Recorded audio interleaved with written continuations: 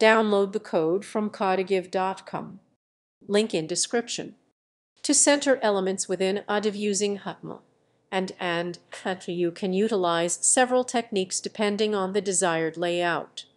The most common method is to use flexbox, which allows you to easily align items both vertically and horizontally by setting the div's display property to flex and employing align items and justify content properties.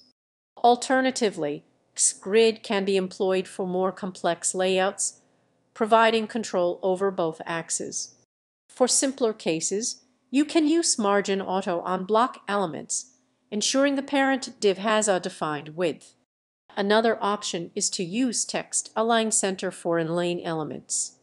Lastly, positioning methods, such as absolute positioning combined with transform properties, can also achieve centering.